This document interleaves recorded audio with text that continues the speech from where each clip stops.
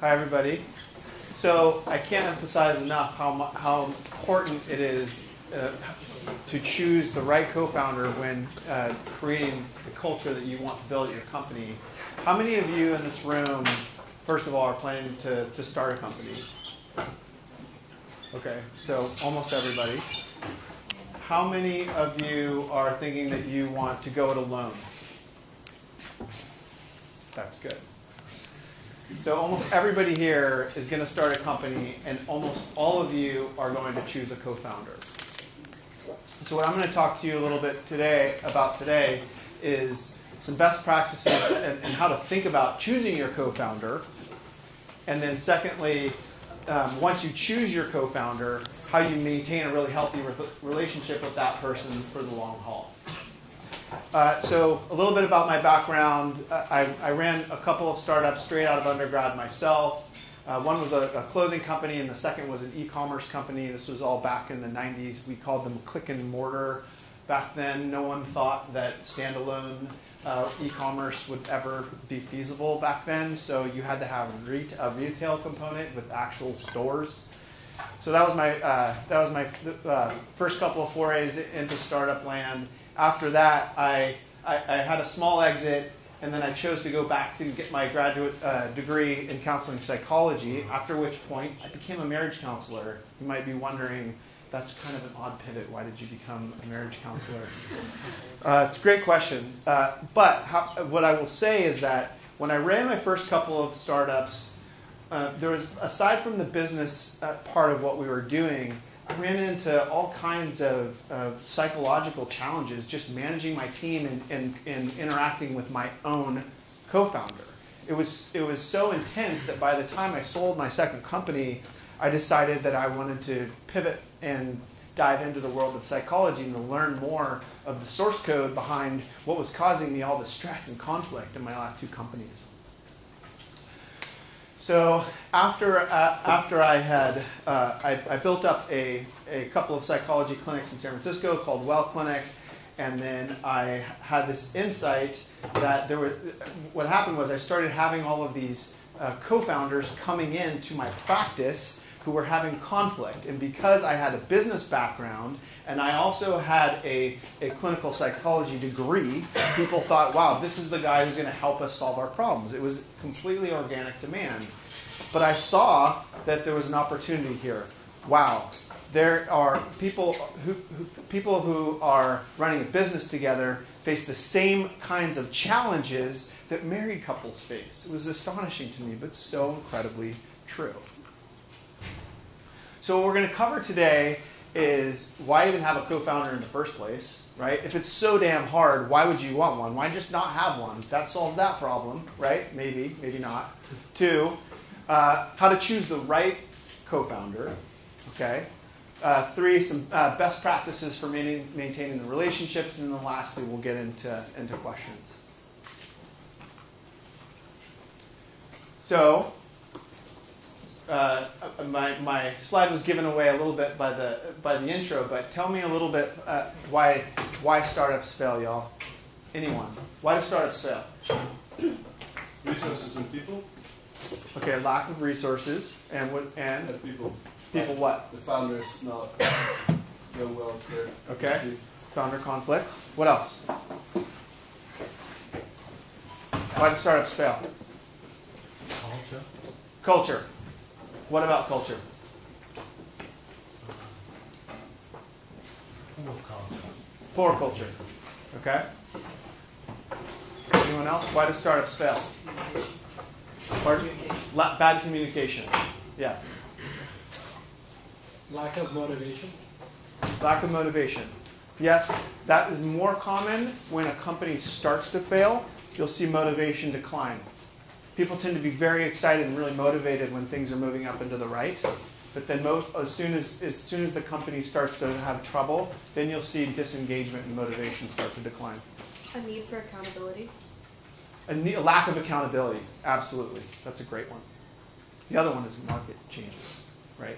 It's another really important practical reason why startups fail, is changes in the market or miscalculation in the size of the market. However, You were right. About 65% of startups fail because of people problems. And we know this because there are longitudinal studies conducted out of HBS where they studied large cohorts of startups and they measured why it was that these people were failing. And what they found was that 65% were failing because of internal people problems more than strategic problems. There's a great book, for all of you should read it, by Noam Wasserman called The Founder's Dilemma. And there's a lot of really great case studies around why startups fail, and this is front and center. So definitely read that book before you start your company. 80% of startups fail before ever raising your A. So think about that. Of everyone in this room, your first company, 80% of your companies are going to fail before you ever raise a Series A. Why is that? Anyone? Because it's really hard. It is really, really hard to do. It's fairly easy-ish to raise a seed round. It's very difficult to raise a Series A. And the one main reason for that, in my opinion, is that to raise a seed round, you get to really raise on enthusiasm and vision. But by the time it comes down to raising $10 million on Sand Hill Road, you've got to have data. You've got to have metrics that prove that your market is big enough and that your demand is big enough. That's a big reason why most startups fail before they ever raise an A, is because they just didn't get the traction and they failed before that. So here's a couple really important points for why you want a co-founder.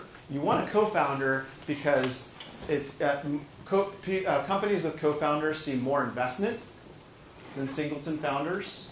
At YC, for a long time, they didn't even take singleton founders. It was very rare.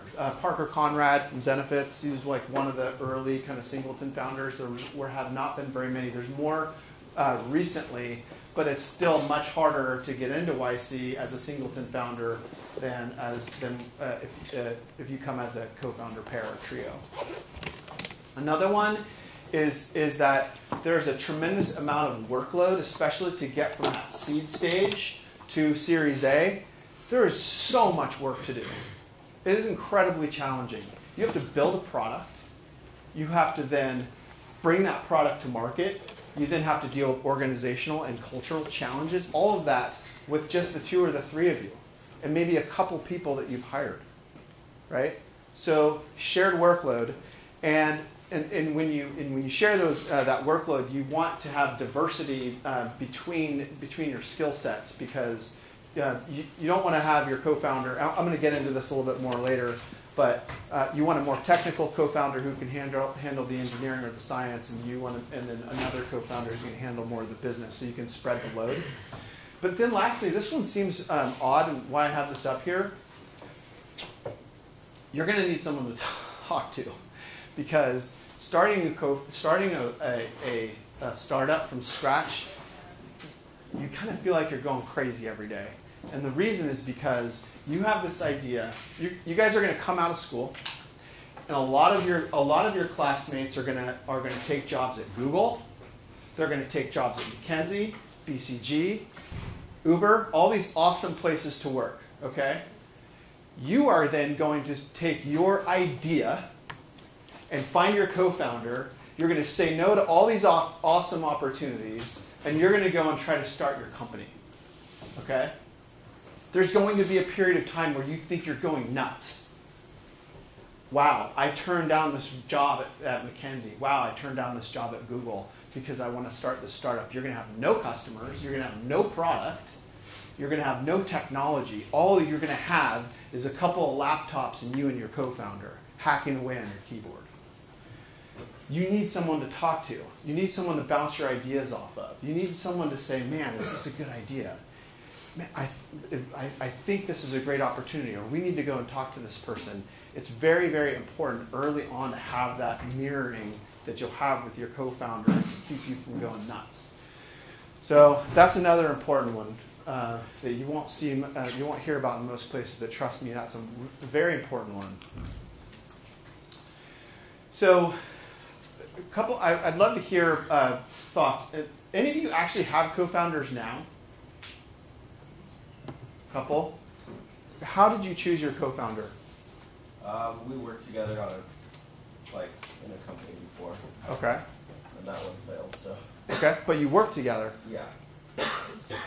And are your skill sets symmetrical or complementary? Yeah, he's technical and I'm in business. And Perfect. Okay. Anyone else? How are you thinking about choosing your co-founder? Thoughts, ideas? So we have to have different talent for sure. We can just share the same idea all the time. So there has to be one people that always come up with different ideas and different comments to leave, to bring the whole conversation to another direction. Yep. That's a good one too. Anyone else? I think my two filters are, first, we have to agree value-wise. We don't have the same values, it's not going to work. And then someone who's where my weaknesses are, they're strong.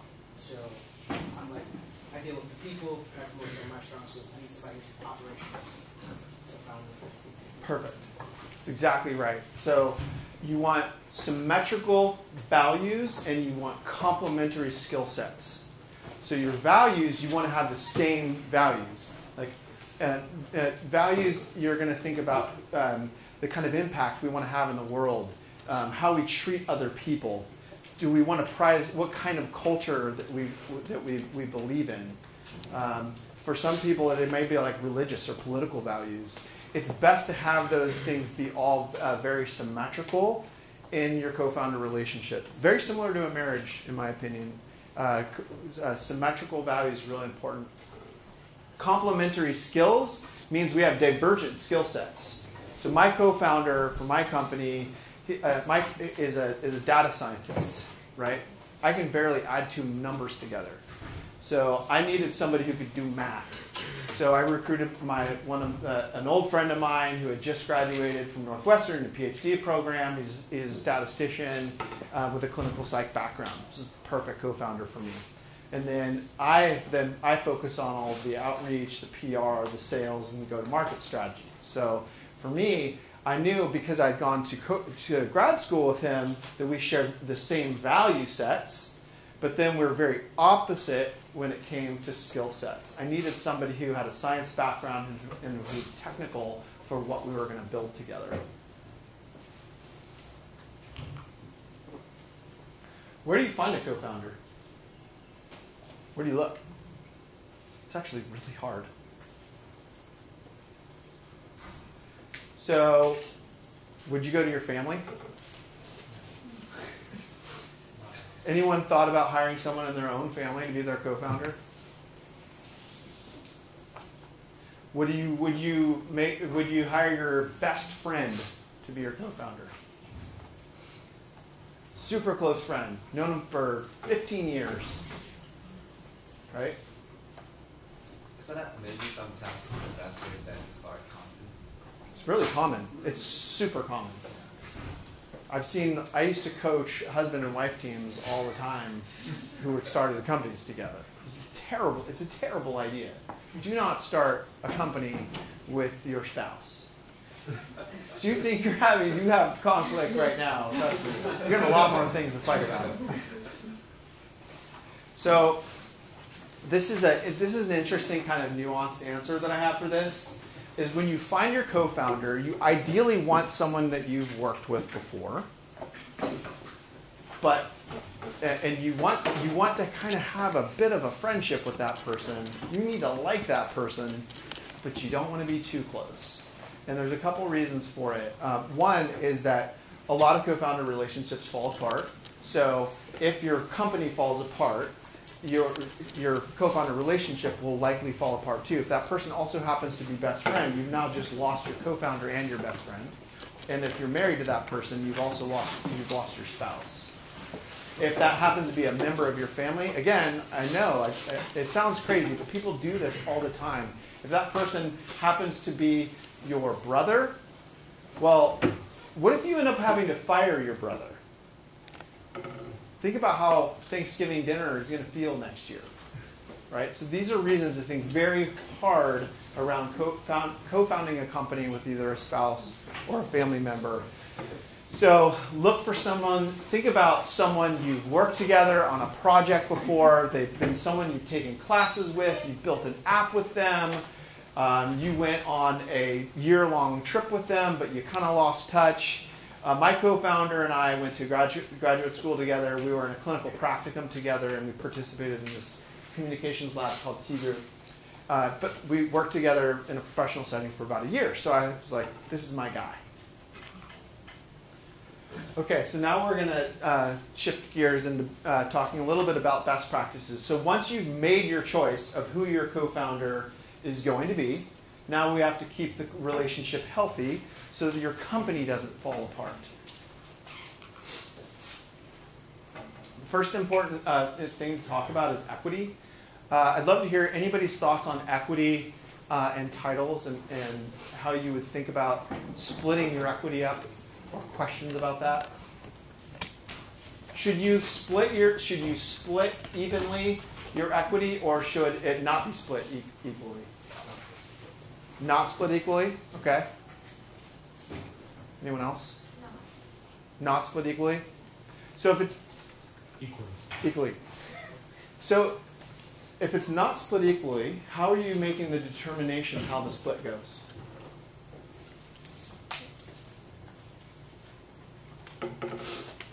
So it's like depends on what kind of company that you're in. Suppose like you're in a skills-based company, such as like tech company. Mm-hmm. Like the skills part or tech part must have the higher split of the equity.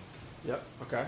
So maybe the Like more those technical elevates. people should get more equity. Yeah, stuff like that. Okay. I disagree on that one. I think skills are more easily interchangeable than having the network and social skills and the drive to work at your company. Okay. So network and drive, social skills, like leadership skills, those would be just as important as technical, maybe. It was. I see this a lot. It's my idea. I should get more. I really think that matters because the idea can't be actualized without the team, without the people. I think all of this kind of ties back into culture. If it's an even split and everybody has a feeling of ownership, the work's probably going to get done better. Ideas are cheap, people. Execution is not. So my co-founder and I decided to split equally, and the reason why we did that, he's the more technical co-founder. It was my idea. I didn't attribute any extra value to the fact that it was all my idea because ideas are cheap, execution is not. So we decided to split 50-50, and we just raised our A a couple weeks ago, and I'm really glad that in retrospect that we did keep it all 50-50. What I will say is that here's a really interesting one. Paul Graham, when asked how many co-founders is the right number of co-founders, there's a great Paul Graham quote, the co-founder of YC. He said, "You want enough co-founders to help you get through the seed stage and get to your Series A. But if you now have so many people in your startup on your co-founding team that it starts to look like a group photo, you probably got too many co-founders." Okay? So I only have one co-founder. We then hired a CTO. A non-co-founder CTO later. The next person, your first hire, is going to have precipitously less equity than the co-founder team. Much less equity. Right? So 50-50, if you have two co-founders all of a sudden, and then imagine 4 co-founders, your group photo situation. What happens then, you raise your Series A. Your Series A, the founders only retain 50% typically equity after your Series A, and then it only gets worse after you raise B and C rounds. So your dilution is going to be so severe after you raise your follow-on rounds that you then won't have a motivated enough team. People start to leave. They don't feel incentivized enough to stick around. This is something we did early on, establish a social contract. This is a non-binding, something that no one else sees besides me and my co-founder, but we built a contract for agreements that we would have together that we can refer back to and edit and change over time. Things like how we're going to make decisions, cultural values, work-life balance, the style of communication that we want to have together, public relations and press. That's an interesting one. I'm the CEO, so typically reporters always want to talk to the CEO. But the problem for the non-CEO co-founder is that person then doesn't get the limelight in the press, right? So if you have a co-founder who really is professionally ambitious just as much as the CEO, you'll have to have some agreement around how you're going to share the limelight on a public stage, right? Exit planning, how you're going to spend money, your values around diversity and inclusion, for example. These are all important things that we have in our social contract together. Again, it's a non-binding thing that we just agree to. A couple of other practices. So, we're also, we come from clinical psych backgrounds, so we go to co-founder therapy on a regular cadence. We also work with we've historically worked with executive coaches. Right now we're actually working with a therapist. May seem kind of strange. Why would I go to a therapist with my co-founder?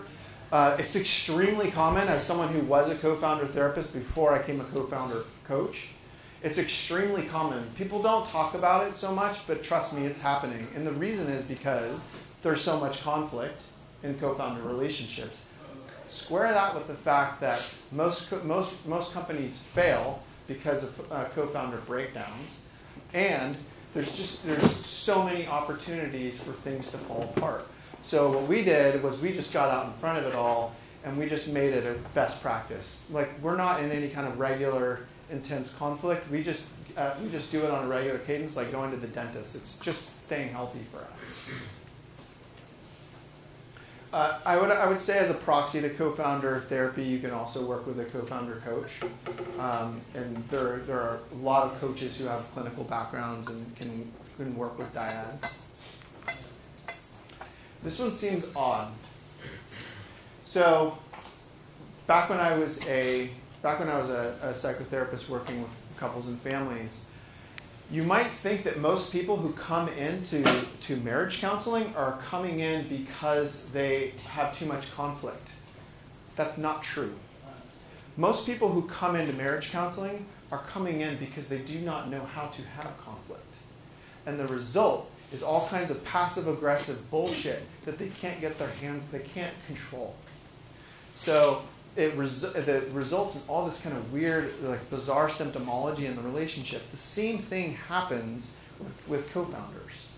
Co-founders who do not know how to have conflict end up having a lot of passive-aggressive behaviors between them, and you start seeing things like sabotage, like shit-talking behind each other's backs,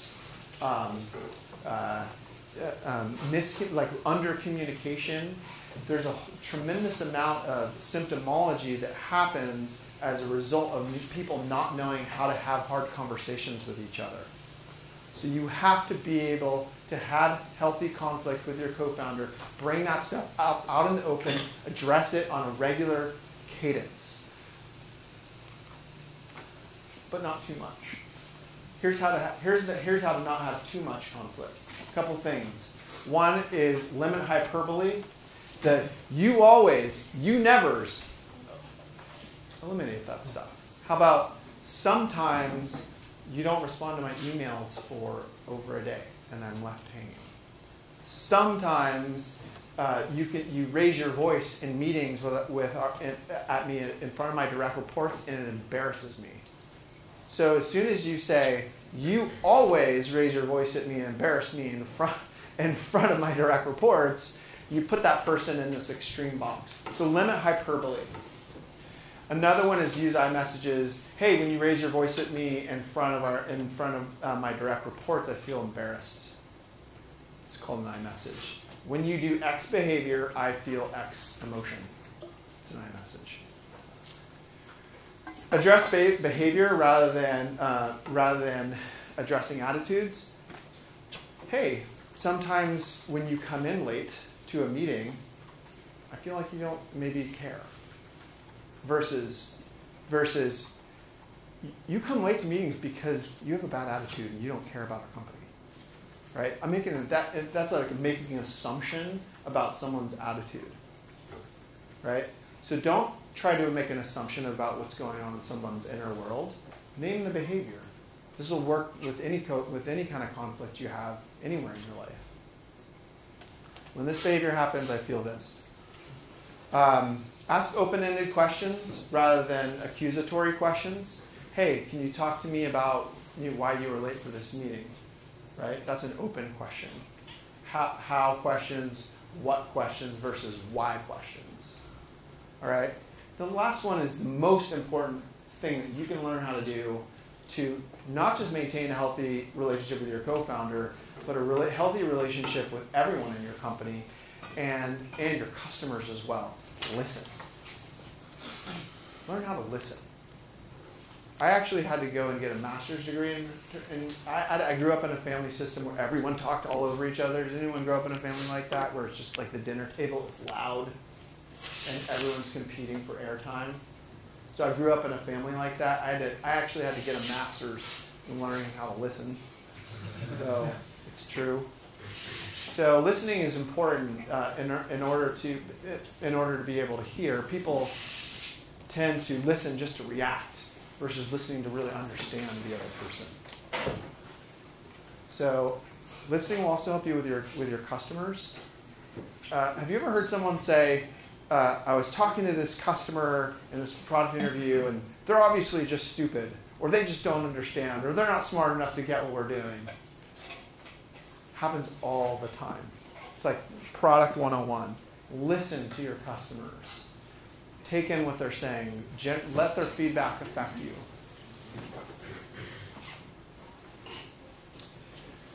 So lastly, what I want to talk about is the effect of scale. As your company starts to scale, you'll go from your co-founder dyad, that period in the very beginning, maybe even before you've raised an angel round and all your friends are off at McKinsey, and it's just you, the two of you, like hacking away on your keyboard thinking you're nuts. You get through that period of time, you're going to have a certain set of problems then. You're going to solve those problems, and then you're going to have new problems. And your new problems come from scale. So scale in this case, the way I'm talking about it here is as your team grows. So what's going to happen is all of a sudden all of your skill deficits and all of your leadership deficits are going to become hyper obvious. Okay? So all of a sudden, when I had 2, we didn't have that many people problems, but all of a sudden when we have 50, holy cow, now we've got all kinds of problems because maybe I'm the co-founder that doesn't know how to deal with conflict, and I just shy away from hard conversations. Those kind of co-founders, by the way, they tend to have a lot of low-performing employees that stick around in the company because they didn't want to give them hard feedback and they didn't want to fire them. Right? So as your company grows, your skill deficits are also going to become very, very obvious. Okay? I'm running sales and go-to-market. I've never been a VP of sales. Okay? When you build out a sales organization, all of a sudden you're thinking about, okay, I've got to now do research. I've got to build a process. I've got to figure out the quotas. I've got to hire the team. I've got to understand all of the particular roles of every single person on this team. I've not done that before. So all of a sudden, your skill deficits become very obvious. So as a good founder, your job is to then recruit and backfill against your skill deficits. If you're a very ego-ish person and you have to be the smartest person in the room all the time, you're going to suck at that. So the best thing to do is be very humble about your skills, be self-aware, Know where it is that you're strong, but know where it is that you're not strong well enough to be able to backfill against your deficits. And if those deficits happen to be in leadership, which is all the people aspect of what you're doing, then you need to get therapy. You need to get co-founder coaching. You need to work on you need to go to T groups. You need to work on your soft skills. So here are some takeaways from today. This is what we covered. Do you share the deck, or can they share the deck so they don't have Yes. to like take it? Okay. All right. Questions?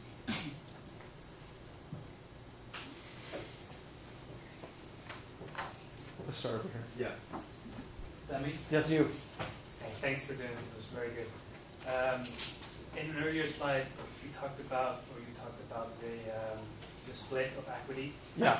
At what point of a startup would you have that discussion? So I feel like it's kind of weird having it too early because you don't really know at that point how much each person is going to or willing to put into the company. Yeah.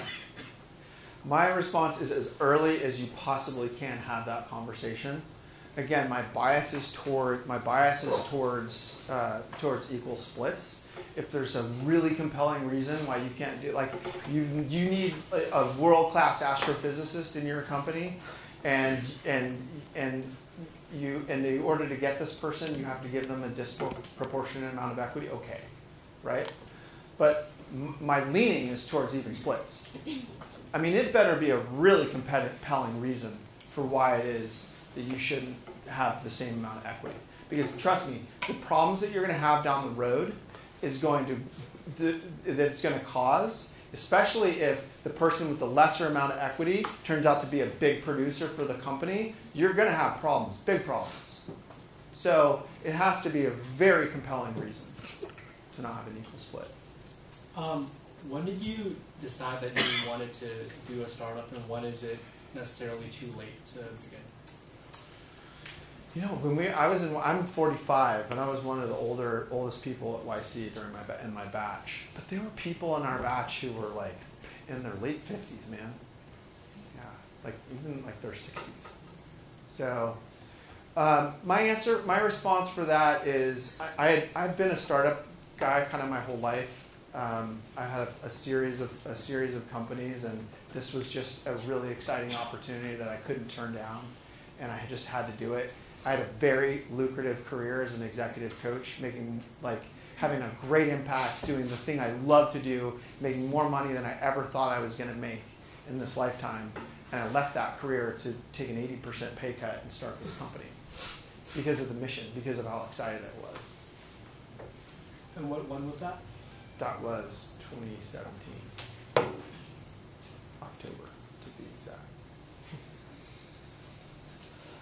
What do you recommend someone to do, like, if you feel like an idea is really good, but the co-founder relationship might not work out, but like you've already started working on it? Oh, that's a good one. Again, it's so important who you choose and who you have to have worked with that person. If it's not going to work, then the earlier that you end that relationship, the easier.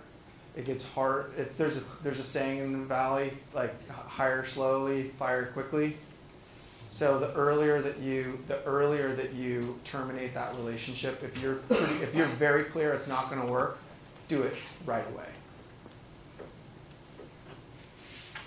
Because as soon as you have people and infrastructure and there's money, like investors involved, yeah. Do you feel like there's any red flags where you know for sure it won't work out? Well, I guess that's kind of hard to answer, but huge skill deficit differentials, major personality issues, people who are either so conflict dependent, like highly conflicted people, just fighting all the time, everybody, or that person who just can't handle any conflict. They're just super timid and can't handle a hard conversation. That person, not going to be a leader. Maybe they'll be a really great IC, an individual contributor, really brilliant person, but they're not going to be able to manage people. There was a question over That was me. How would you coach somebody through a breakup, like a co-founder breakup? here. I did it a lot, actually. Okay. What would be some things they'd have to learn about? Through the breakup process, hopefully none of these people are going to get there because they're going to make great choices after this lecture on how to choose their co-founder. But get a facilitator, and once get a facilitator before you're certain that it's gonna fall apart. Okay, that's the first step. And then once you know that it's going to fall apart, if you have investors and there's already equity and you have an entity, it's probably more of a legal process than it is a therapeutic process. If you catch it earlier enough, that's when it's more of a therapeutic or a coaching process. Later, it's a legal process. Yes, so I think this executive coaching idea is very interesting because it kind of gives me the sense that like everybody with an executive coach, they can become a great founder. But is that actually true, or like is there some qualities that you're looking for in a great founders? We have 3 minutes left. 2 minutes. How much time? Actually, we have half an hour. Oh, great! Awesome. This is rushing. Yeah. Okay, so executive coaching is going to help you, but it's a long-term process. Okay, you're not going to take somebody who's highly conflict avoidant and then spit them out 3 months later after coaching, and that person is just like ready to rumble. That's not. It's a long-term process because you're talking about addressing someone's like core feelings around vulnerability, understanding them in a very deep way, and then recommending behavioral changes. Right. So it's a behavioral change process. Humans change behavior gradually over time. When do you think is a good time to like sell your idea or sell your company versus just sticking with it and trying to develop it on your own? Say the question one more time, please. When do you think is a good time to sell your company or sell your idea versus like developing that idea and sticking on, that startup on your own? Okay. So if you go back, I had a slide earlier, and I think I actually flew by this a little bit too fast.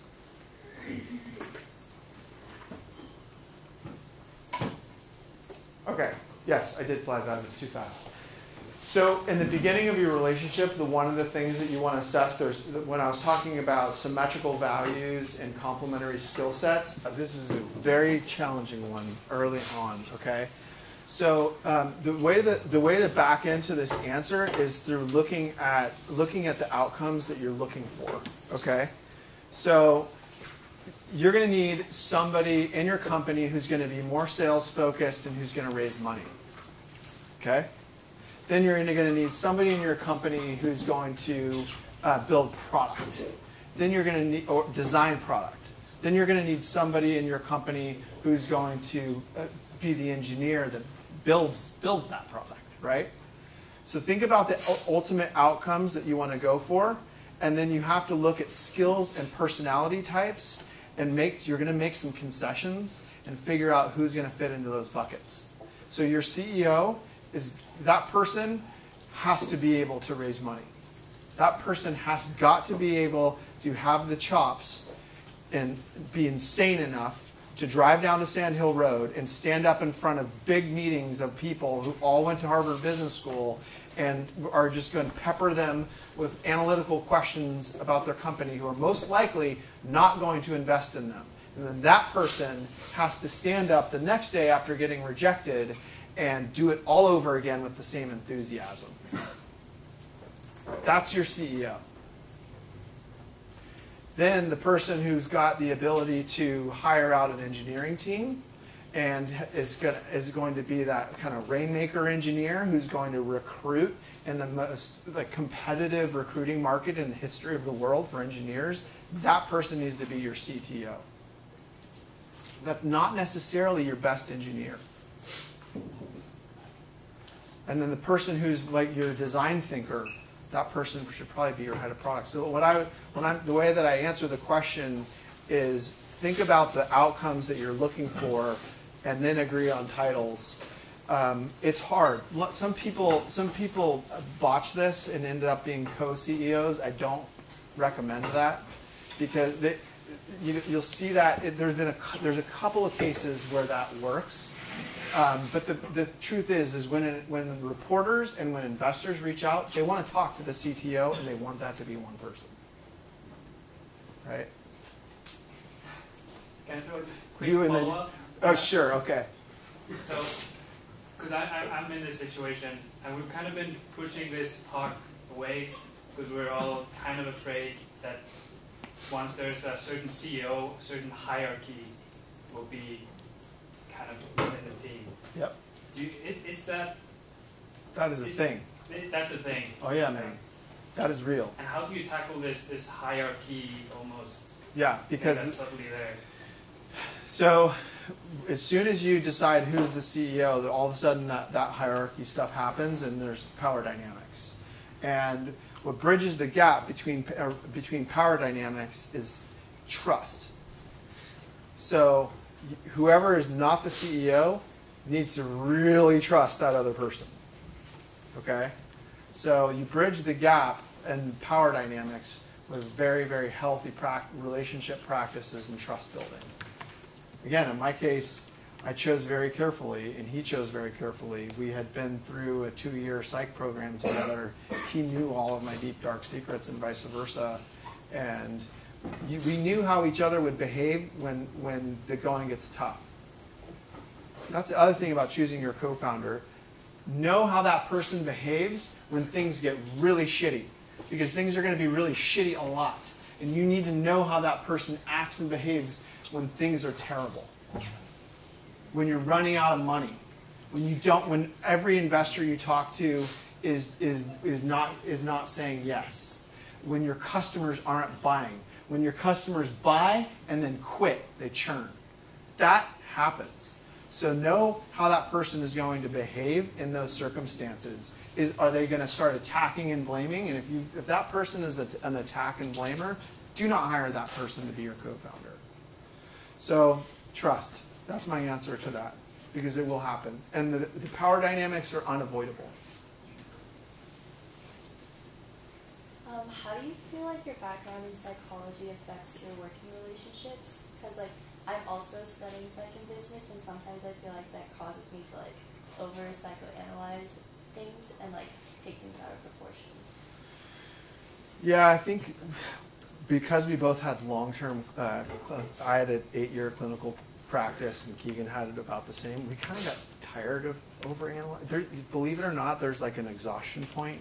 Especially when you're in grad school, you want to analyze everybody and everything, and then after a while you get analysis fatigue and you kind of stop.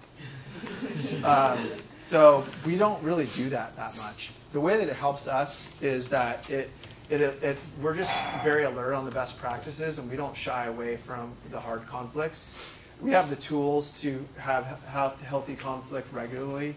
And what I mean by healthy conflict, I mean by light, sort of medium arguments where maybe voices kind of get raised, but we never name call, ever.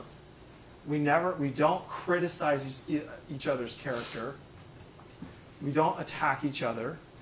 Neither of us ever threatens divorce. That's another cardinal rule, is don't ever drop the D word, right?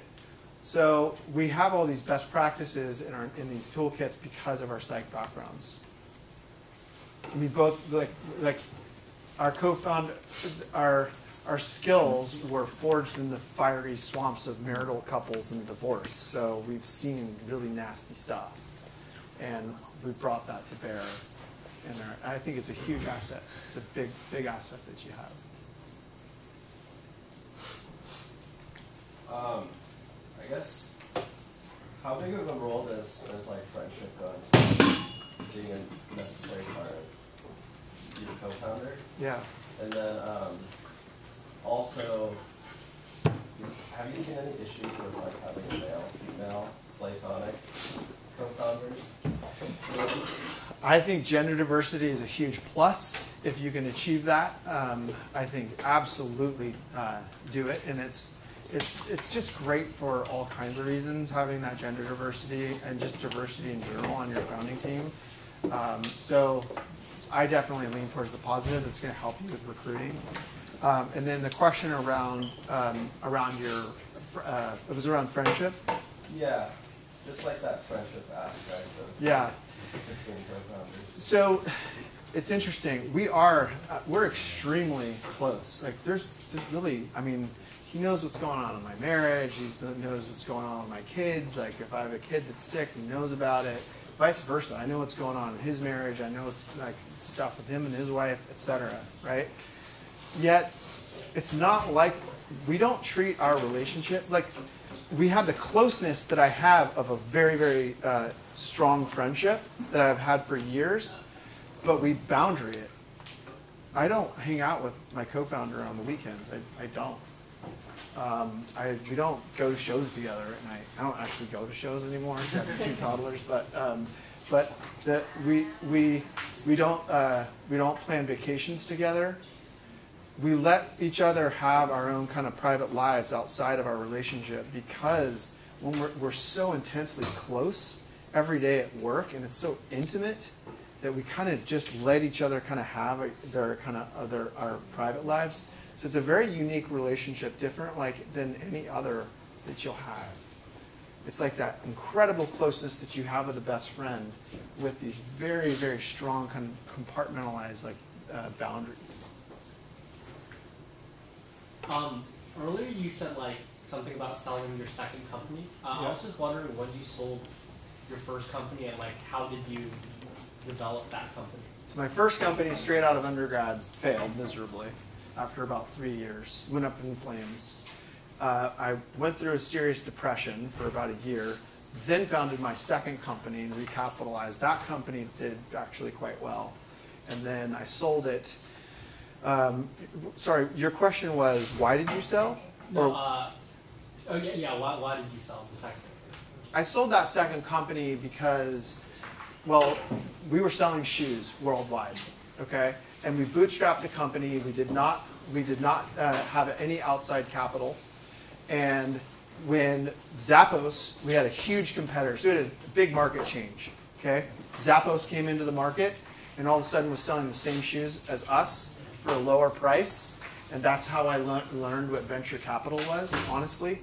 I was like, we're paying the same price for these shoes, but they're selling them for less than us, and they're giving their customers free shipping. That's how I learned about venture capital. So our sales started to kind of flatten out. And at that point, it had been 8 years. I was tired, man. I was exhausted, and I was ready to do something else. And we had an opportunity to sell the company because it was still very profitable. But our growth trajectory fell off.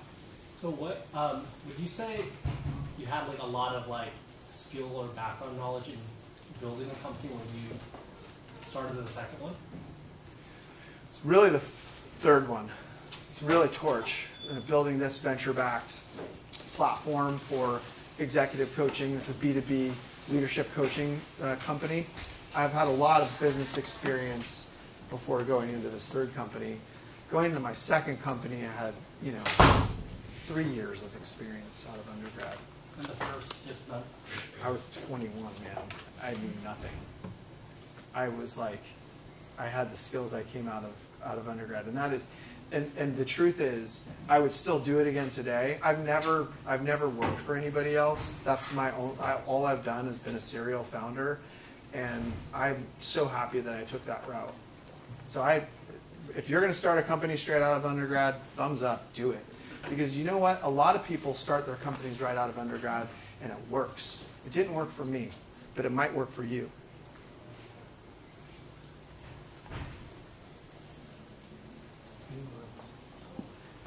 I'll come back.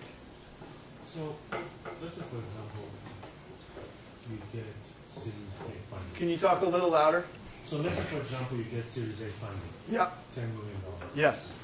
And your company fails. Yes. What happens to the people who invested in the company? They lose their money. So picture this, with what you're doing in terms of just Yeah. Is it just the money just goes, nothing happens to the founders? I mean, how That happens when companies fail. Yeah.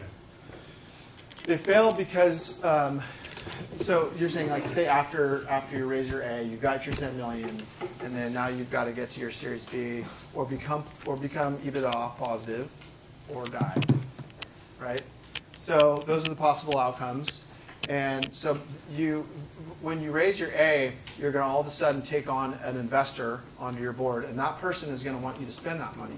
They're going to want you to spend that money very fast. They're going to want you to shove that money into recruiting and hiring engineers and hiring scientists and hiring marketing people and salespeople, okay? They're going to want you to accelerate because they would rather push you to that point that you accelerate so fast and just go out of business, because they would rather lose 1x of their money than having a company that limps around for 20 years that never gives them an outcome. So what they'd rather do is accelerate you off of a cliff or accelerate you into the stratosphere. That's what they're looking for. So that's where the money goes. It goes into payroll. And then they lose their money. But investors would much rather lose 1x of their money quickly and then move on to find the next Uber. Do you recommend to have the co-founder that only have financial profits? Let's say like you would just bring $10 million when you just start up. Do you recommend to have those kind of co-founders? Sorry, say that. So it's like, let's say you have a co-founder that only gives you money for startup, and it takes like about 50% of the equity. Yeah. But so they're not an operator? Yeah.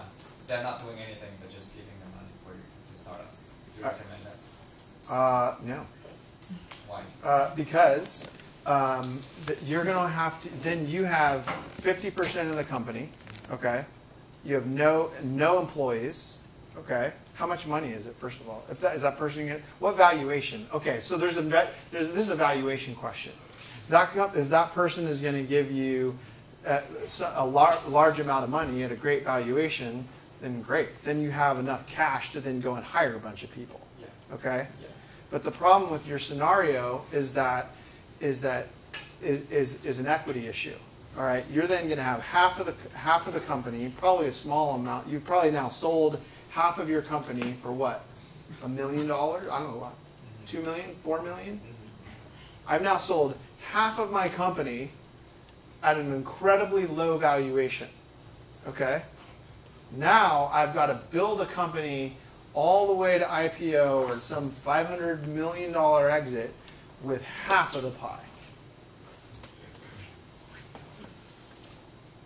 So you want to raise as little money in the beginning as possible. That's why it's better to have a co-founder who's just like some amazing engineer, like great with sales, or going to be great with PR, right? Raise $300,000, right, on your $2 million valuation. Get a little farther, then raise $1 million on a 12 cap, right? Then get to 300,000 in monthly recurring revenue, and then raise your $10 million, right? Then you've diluted your company over time, and at the right valuations that you can then hire world-class talent. Those really talented people are going to cost you a lot of equity.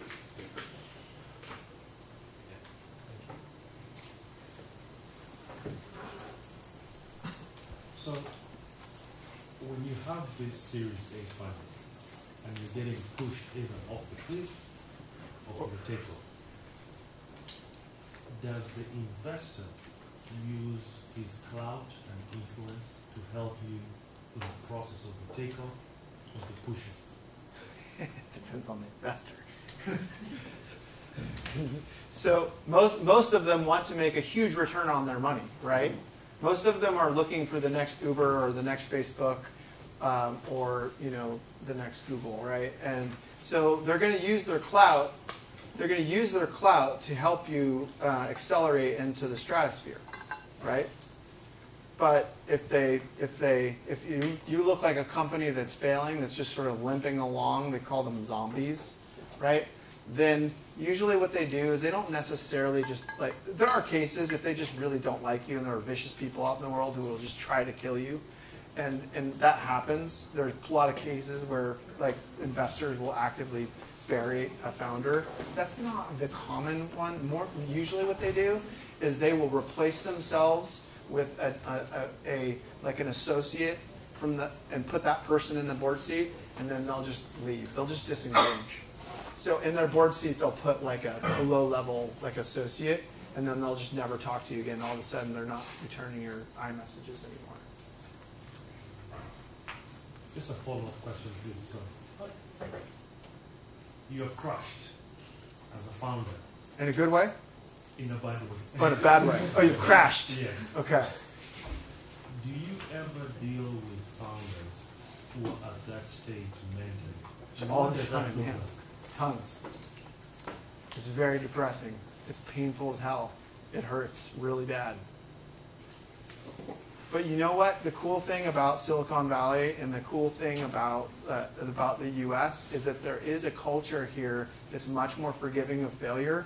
For example, in Europe, one of the reasons why there's not as much innovation, startup innovation in Europe, is because it's really bad to fail in Europe.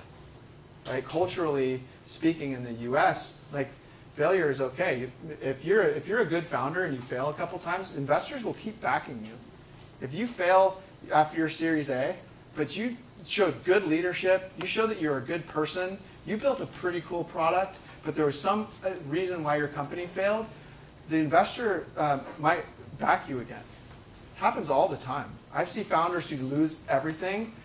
The same exact investor who invested them in their failed startup will come and back them for their next startup. Unless you're a jerk, right? If you don't treat people well, and if you like are one of those founders that is like, you know, like a Me Too founder, like those people will be like never invested in again. So it is really important that as you're running your company that you conduct yourself with very strong ethics and good behavior. What made you want to go to grad school, and how do you think, or like why didn't you just want to like done it and just keep doing startups? For me, it was a personal mission to go and do my psych degree. It wasn't really about business at all. It was about personal development. I didn't go to a school that was at all fancy for my graduate degree. I went there because it had the best reputation for the experience of personal development. It had a very good reputation for personal development, right? So for me, it was just like a pivot into something totally different that I needed to do. But there are a lot of people who choose to go to B school, right? So you might choose to go to B school. It may or may not help you as a founder. The networks and the affiliations are really great. There's a lot of great founders who didn't go to B school, and there's a lot of ones that did. So that's a hard one. So you mentioned healthy conflicts, so that's a good point. Meanwhile, I think sometimes it's going to be some hard time for you and your co-founders to have different opinions. Guaranteed. But given that the time is limited, the capital is limited, so maybe you have to make a decision whether to go south or go to north. So for that situation, what's the best practice for you to convince the others? Yeah. So you're talking between your co-founders of your kind of negotiation, you're stuck on a point.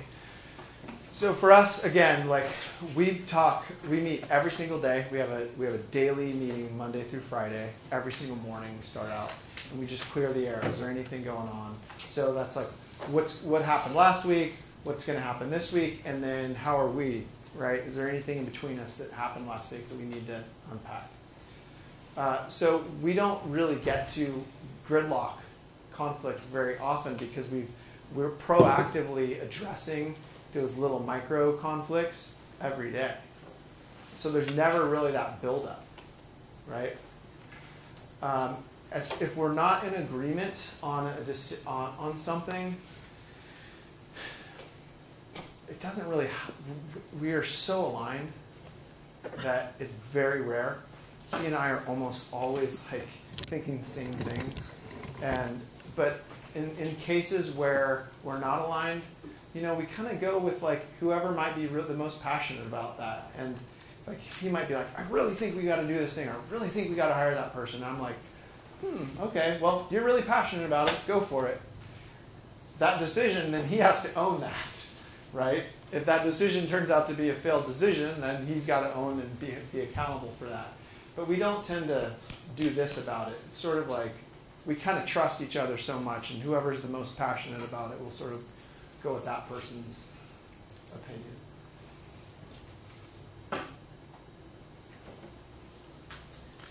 If it gets really bad though, like and you can't, then you would hire a facilitator.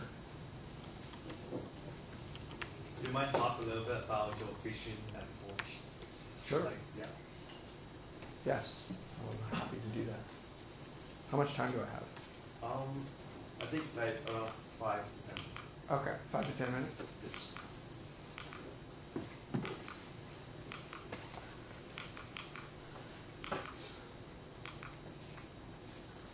So please stay in touch with us on Twitter, and feel free to ask us any questions or engage with us over social or in our webinars, which we have frequently.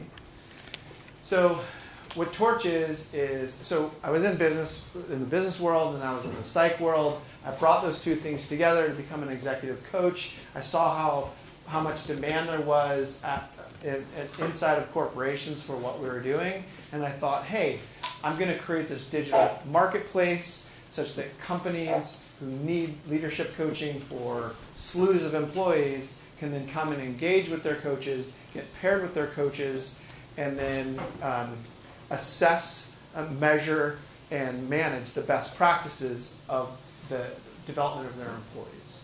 So that's essentially what Torch is. We're a B2B company that's kind of like a SaaS. It's a SaaS business with a digital software platform, and then a marketplace of leadership coaches that that the employees can then engage with.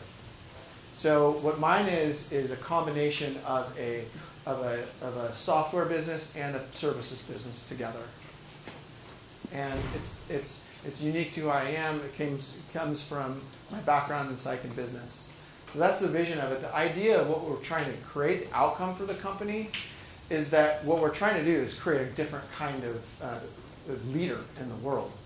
I'm a big believer in the rise of populism all over the world, that it's really, really time to create a different framework for what it means to be a leader in this world. And so we're coming in with a point of view and a vision about what it is to be a great leader. For us, that's a combination of high performance and empathy. When you bring high performance and empathy together, you get powerful leadership. A leader who's only high performance and without empathy, there's a lot of companies that have those types of leaders. They might do well for a while, but what happens is, as soon as that company starts to fall, like they stop executing on a strategic level, they have a ton of churn. Because if you have a leader that's high performance and doesn't care about their employees, those employees are only going to stick around as long as the company is crushing it, right?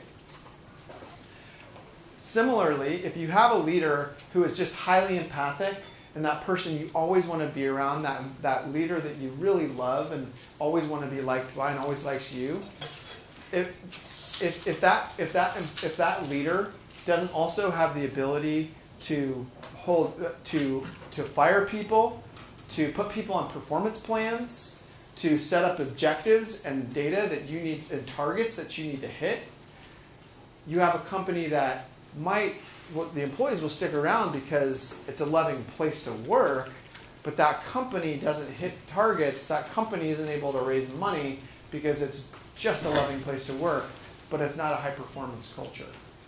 So what we're trying to create at Torch is this upper right quadrant where you've got a healthy, empathetic culture, and then you've also got very strong structures that drive performance. That's the leadership holy grail that we're after. And we're building software and a marketplace of coaches to help people do that. Yes. So I'll put you on the spot a little bit. How much does it cost? To what? For your services, for example. Yeah. You come into a company, maybe 15 employees, Yep. and you're trying to work with the executive team, Yep. and the duration and stuff like this are all of them. So it's not going to cost you anything unless you're the founder of the company. If you're paying for it as a company, what you're going to pay, our company, is you're going to pay a minimum of $500 a month for that seat. Okay? So a seat gets you access to the software and it gets you a coach. Now, if you want to buy 10 seats or 100 seats, you've got to pay 500 times 100, and that's what you have to pay Torch every month, right? So that's how our company gets very big. It gets big based on recurring revenue. People are coming back to access the data and to use the software and to engage with their coach every month. So through recurring revenue, that's how we build up to these kind of big ARR targets that we have to hit in order to raise future rounds of funding. What do you think has been the biggest challenge in just starting Torch or like working on Torch? The biggest challenge for me was that early stage when I thought I was going nuts because I just left a really lucrative career and took a huge pay cut, turned down a ton of opportunity in order to start the company. That was the hardest part, raising that first stage. Do you always recommend that to people who? It takes a certain kind of person. It really does. You have to be able to be the person who can sit in the midst of an uncertainty and not knowing the answer and to be comfortable that you're going to find a way to get there. That's the other thing, is you're not going to have all the skills that you need to make a company successful. So you're building something, you're building a plane to get to like this other planet, and you don't have the skills to build that plane. All you have it right now is the skills to build this tiny little part of it. You have to be willing to start on that tiny little part and have the trust that you're going to be able to build the rest of the machine. So I don't recommend it to everybody. So maybe the last question. Anybody have another question? Actually, I have a question regarding the coach. So how does the software and technology part factor into your business? Because coaching is a very personal kind of thing. It measures it through people analytics. So we have a matching algorithm that matches the people and with the coach, the client and the coach, right? So that match is very, very important. So we have essentially like a psychological test that matches two people together. And then once you come onto the platform, we have to find out who you are in order to help you and find out what your skills gaps are and your leadership gaps. So we essentially give you a much bigger psychological test. And we ask all of your colleagues to give us information about you. That's called a 360 review. So then we juxtapose your self-report with what all of your colleagues said about you, and then we find the gaps. This is what Cameron thinks about himself, but this is what everybody's really saying about me. That gap is the gap in which we have to work with, right? So the coach comes in to help me with that gap, and then the rest of the software component is building a developmental plan that allows me to close that gap. So the software is there for the assessment and then also for the developmental plan. And then lastly, the HR department has to have a dashboard to log into to see how all of their employees are doing. So that's how the software is what manages the best practices and allows for the scale of the services to happen all over the world. All right. Thanks so much. And here's a thank you message. Oh, thank you. Thanks, everybody. This was really fun.